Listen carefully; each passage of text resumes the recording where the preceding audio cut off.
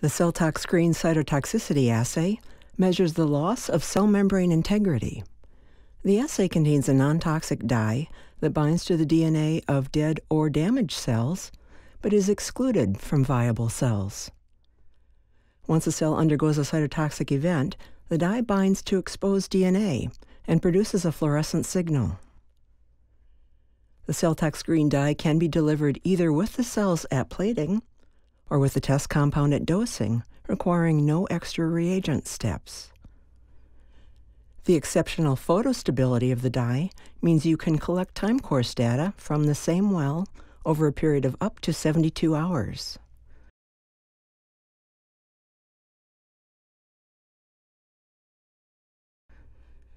The dye is ideal for determining toxic effects of treatments throughout an extended exposure or as an endpoint determination. Scale the assay to fit your workflow from 96 to 1536 well plate formats.